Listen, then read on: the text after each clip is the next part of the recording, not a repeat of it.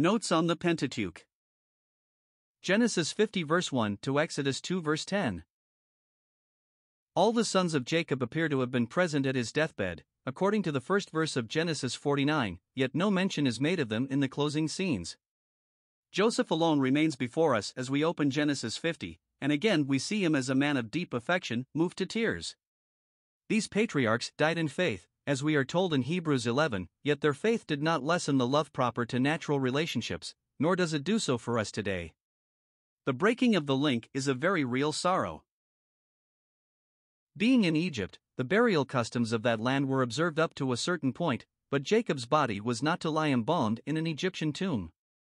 By Jacob's desire, as well as Joseph's, it was to lie in the land of promise.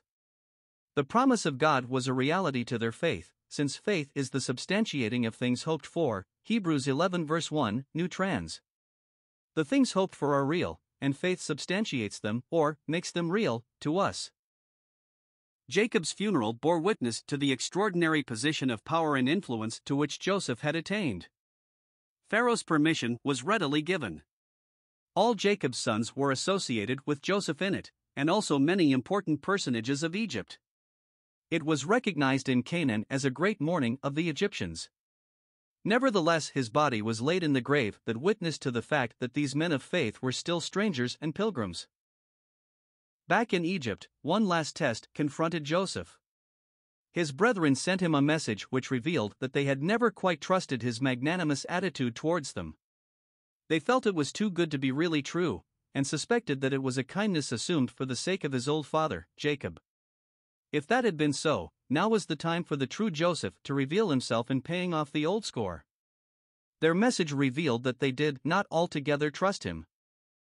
Their message was very diplomatic. They invoked the memory of their dead father to shelter themselves. They acknowledged their trespass of many years before, which was good, and they professed themselves to be the servants of the God of Jacob. But still they revealed all too clearly that they regarded all his former goodness as not expressive of his real self.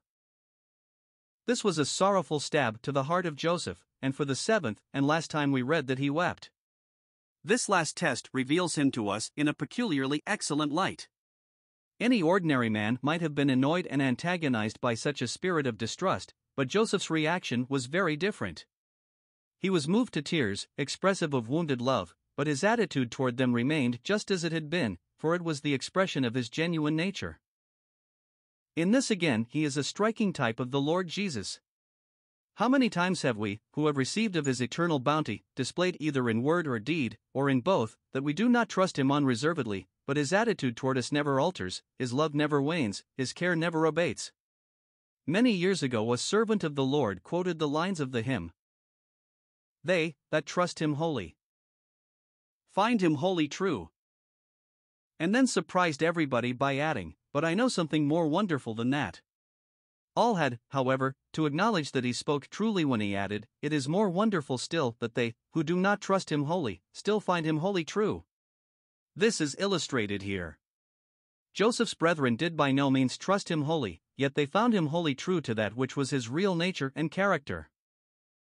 Having wept, Joseph replied, and his words show afresh how consistently God was before him. He was not in the place of God, and therefore not free to act without reference to him. God had acted in the whole matter, and meant it to good.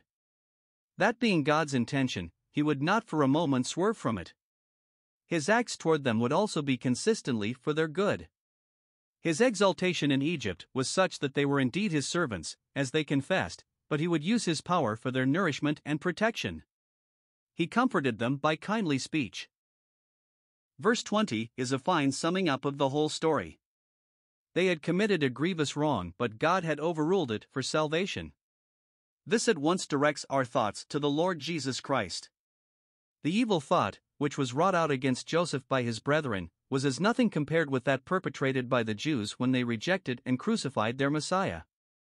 God permitted it because he meant it to good in the accomplishment of an eternal redemption, for the laying of the foundation, whereon rests securely the superstructure of blessing, in a new creation according to his eternal purpose.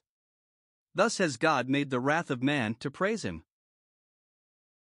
Joseph, as we have said, saw God in the whole matter, and it preserved him from pettiness and an unbecoming spirit. With this beautiful episode, the story concerning him comes to its end. He lived to be 110 years old, and may have done many other notable things before his death, but as a type of Christ his history is completed as far as Scripture is concerned, save that we are permitted to know that he too died in faith, and in expectancy that a day would come when God would redeem his promise as to the land, and the Exodus would take place. It is this closing episode that is seized upon in Hebrews 11, to establish that he was a man of faith. One cannot close the book of Genesis without being struck by the last 4 words. It opens with a couple created in innocence and placed in a garden of delights. It closes with a coffin in Egypt, and in that coffin a dead man, in spite of the fact that he was an eminent saint. Sin had come in, and death by sin.